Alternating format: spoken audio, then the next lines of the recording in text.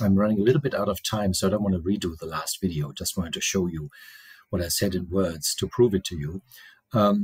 That if you plot X, Y, and Z in the original version, so you use hot dogs dollar type, which is a character vector for the color, then you will not get the right result. You get an error because the beef, meat, and pork are not recognized as color names, because what is expected is a variable that can be ordered and that can be plotted, used as a categorical variable. But as soon as you turn it into a factor, it will work.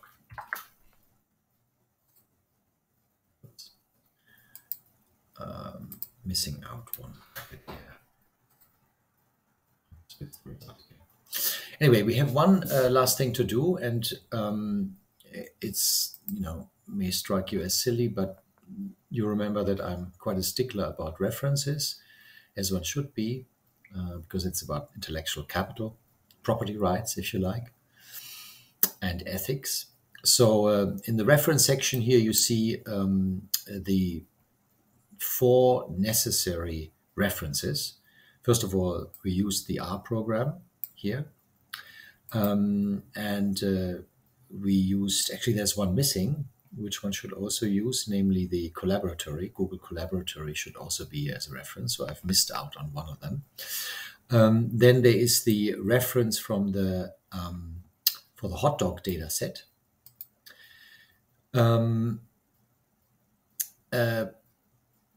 And here's the paper from which the hot dog data set comes.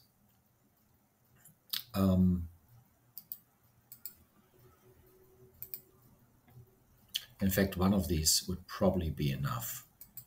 Could probably have one of these would be enough. And if you have the choice between the paper that is the original, led to the original creation of the data set, or the other one, then you would probably pick this one. I have quoted both. I'm just thinking about why, but the reason, of course, is that the data that I took came from UCLA, but they originated in here. So this would be fine to use because this reference does actually contain a reference to the paper itself, as you can see here. Yeah. So one of these would be enough. In fact, let's delete the other one. Let's delete the other one.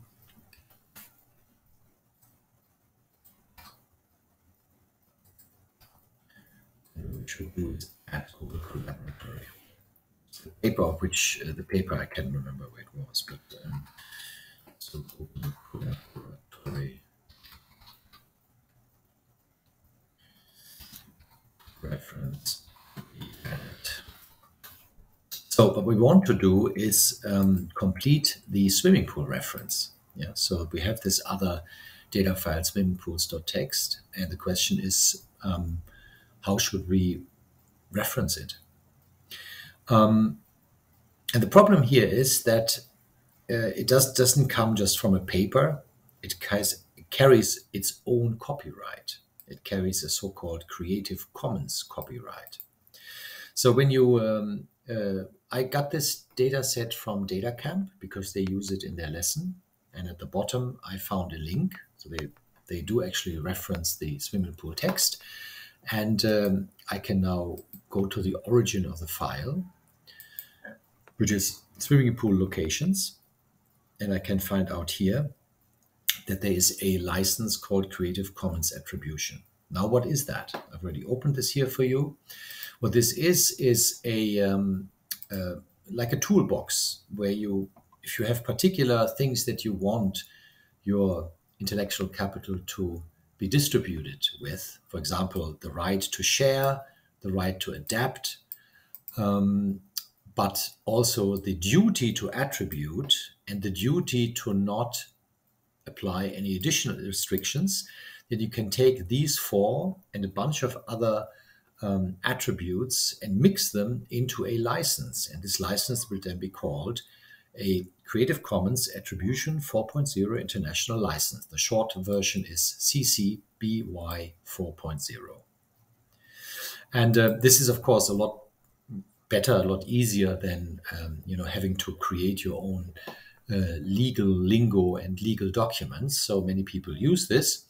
And if you don't do it, then that means that anybody who uses your data or any data you find have the strictest copyright on them. So you are, by default, not allowed to do anything with the data. But there's one condition if you use these data. You reference them and you must give appropriate credit, provide a link to the license, and indicate if changes were made. Now, we didn't make any changes to the data set. We just use it as it is, but we must give appropriate credit and provide a link to the license. Now, in order to do that, you actually have to dig around a little bit and find out, where exactly the data come from.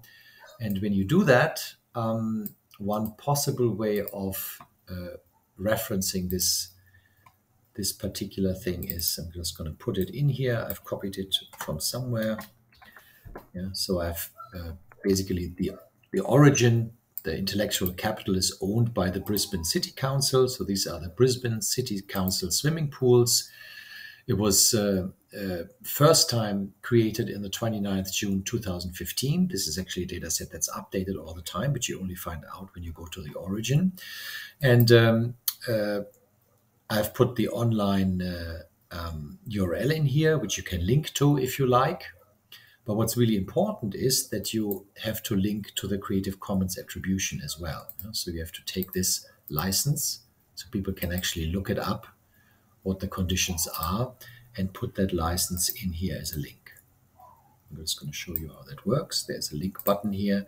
If you do that, you can just replace the link here with the link I've just copied. That's the answer to this particular question.